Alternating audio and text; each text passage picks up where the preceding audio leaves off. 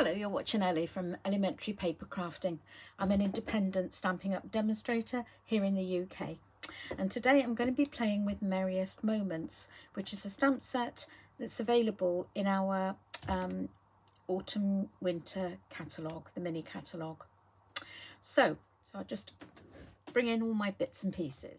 Okay, so I'm going to be using actually the majority of the stamps from the set, and probably about half the dies.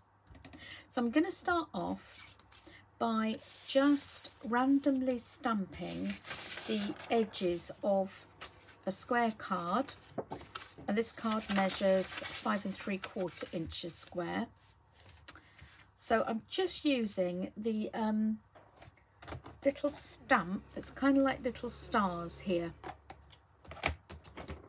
So I'm going to use Cherry Cobbler and shaded spruce. Now the only two colours I'm going to use for this card, apart from the base, which is Very Vanilla, and this is the thick Very Vanilla. And just looking for my Stampin' scrub. Okay, so I'm going to take the Cherry Cobbler. Just make sure this is stamping nicely, and I'm not going to do an awful lot, just that I think is enough for just down one edge. And I want to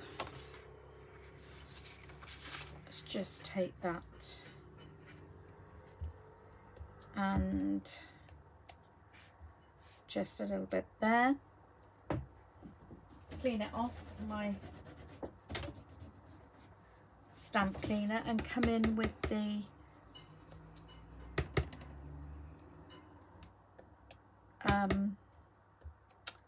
oh, what's this called? I've forgotten what this is called now. Spruce green, I don't know, and just do the edge there. So that's all I need to do with that stamp. And then I'm going to bring in the piece of, or several pieces of Very Vanilla. So on this one piece, I'm going to stamp my greeting, and I've chosen "Together is the merriest place to be." So I'm just going to stamp that in the center. Just takes a few seconds for the ink to transfer to the card. You don't actually need to press down really hard, and that's lovely. And then also with the red, I'm going to stamp with the two poinsettias, the larger and the smaller, and just using scraps of Very Vanilla cardstock. I've shown you before, I always keep all my scraps in a plastic folder along with the full sheets of A4. So I absolutely adore Cherry Cobbler, and I think it's a lovely colour for Christmas cards. These are some holly berries, so while I've got this piece of card out, I'm just going to do those. I'm not going to need this many, but since I've got the stamp and the card, I might as well cut a few. So let's pop that there. And then I'm going to stamp a collection of the leaves. So there are some sort of fir tree boughs and some holly leaves, and I'm not sure what leaves these are, but they're Christmassy and they'll go beautifully on our card. What is this card? What is this called? Shaded Spruce. Oh, I don't know why I couldn't remember what that was called. Oh, I've gone and arranged these on a one block because I used all my smaller ones. I think I should have used this. So if I pop these in a line. Right, well, I don't know what happened to the other leaf, but I've only got two here now, so we're just going to have to do without that one. How strange. So we take the shaded spruce and make sure the whole stamp's covered.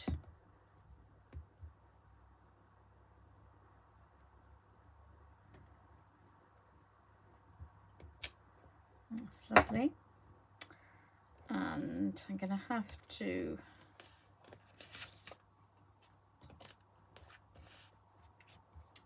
pop these. Let's just do that one separately.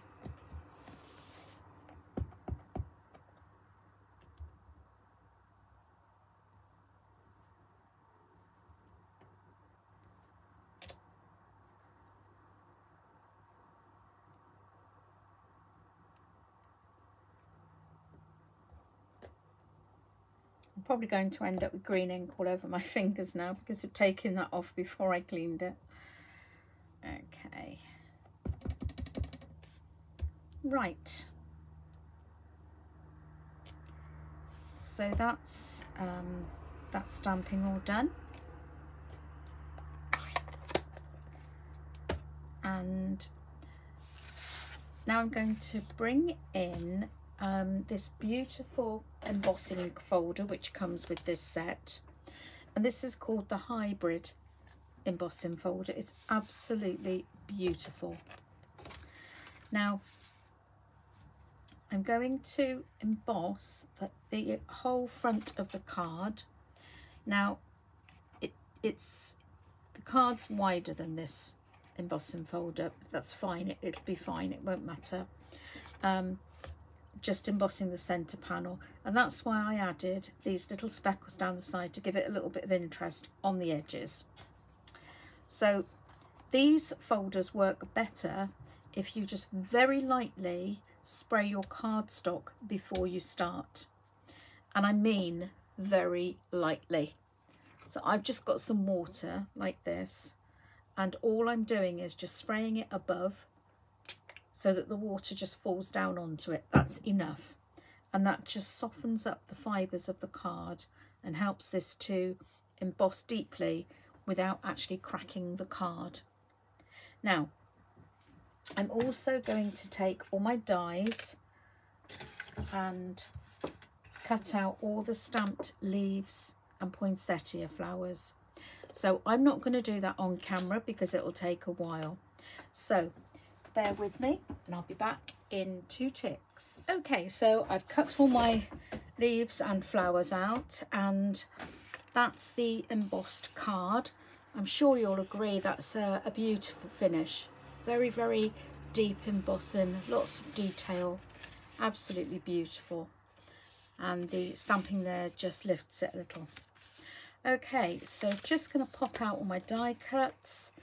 These do cut out beautifully, and I just used a bit of post-it note tape to make sure that the dies cut all in the correct places. So just push these bits out.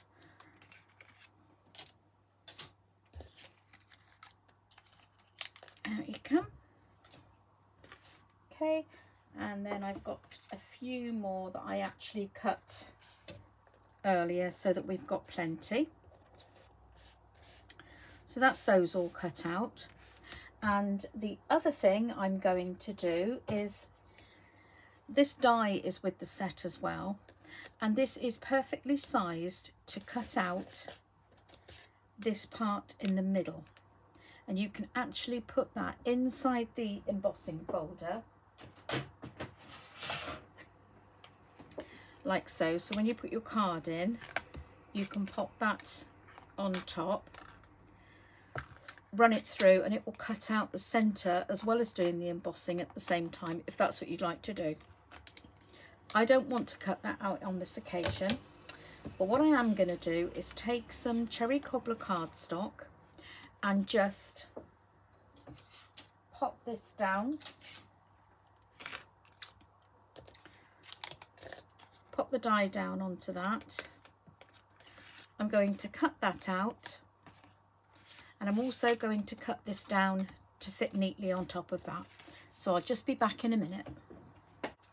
Okay, so here I am, that's all cut out. and this piece I've cut down to just about 1/2 centimetre smaller, so that that fits beautifully on there with a little border. Okay, so now we're going to come to putting the card together. So I'm just going to take my Tombow. Now, anybody who watches me regularly will say, oh, that's very strange. Ellie normally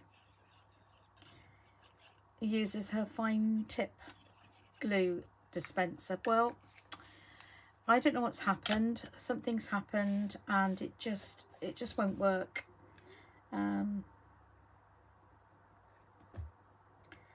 I think I keep getting an airlock in it because as I'm squeezing, I've thrown it away now, but as I squeeze, the glue's coming out of this part and not the top. I've tested the tip, it's absolutely fine, it's flowing beautifully, but there seems to be a problem with the actual dispenser itself between here and here. So I think it just keeps building up with air, and as I'm pressing, it's all coming out the side because it can't get through there. So I've gone back to using this. So I've just popped that on there to give that nice border, and I'm going to pop that in the centre there. But before I do that, I want to just arrange my cutouts. So I'm going to take the poinsettia and just use my bone folder to give this a little bit of shape here, like so, and I'm just bringing up the petals just very slightly, so that when I pop it down here, it sits a little proud and looks a bit more like a flower.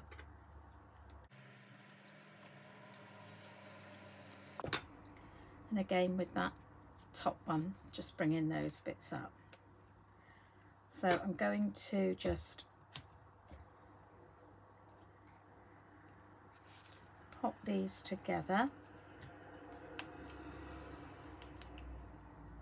Oh, see, this is my problem with this glue. I always get too much. Well, it's not the glue, it's the bottle. I don't know. I just can't control it. I'm heavy-handed. I shall have to find something else to put it into. Actually, I've just had an idea. I do have some of the Stampin' Up! Glue in its own fine tip bottle, which I'd completely forgotten about. Right, I don't know what I've done with that just now, but for the next video I should get that sorted out. Okay, so I'm going to get rid of this tissue, otherwise I'm probably going to put glue somewhere I don't want it. Now then, I'm going to take my foliage. Actually, that's white. I didn't realise I'd cut that out in white. So I'm going to take, oh, come on, let's just pop that there. So this is the foliage that I cut out. That's a white one, so we won't have that. And well, I think I might have to, let's just take that one. So I'm just going to use those three. I'm not quite sure how I'm going to pop those down yet. No, I want that one to go over there. That one there.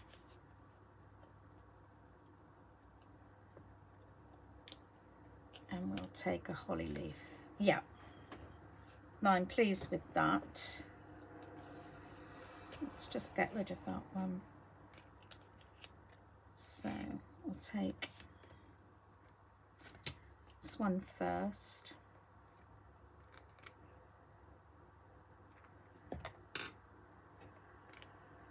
Pop that. So it's just going underneath the top corner.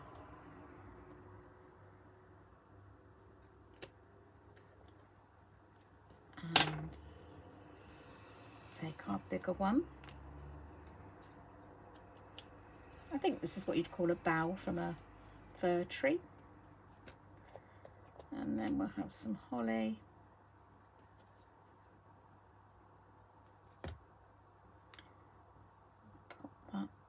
there.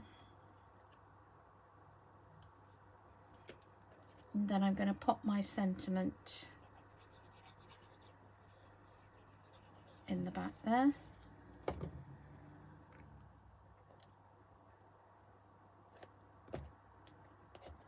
Like so.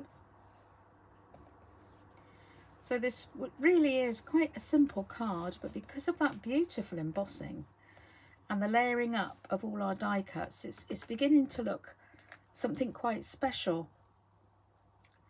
So we put that one there, and then I am going to have to use some of these white ones, but I don't think it'll matter. So I want that one to come along the bottom like so. I think I have this one up there, and a couple of holly leaves coming out of here. We need one more because we don't want an odd number.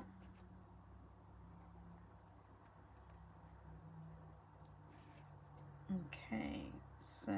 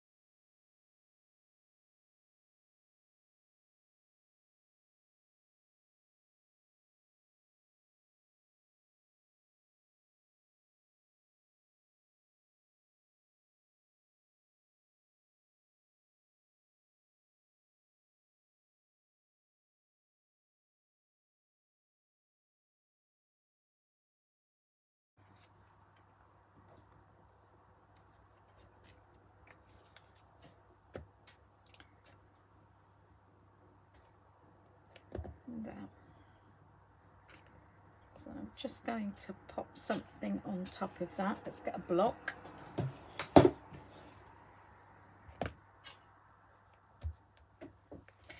And then the little berries that I cut out, I'm just going to pop onto there.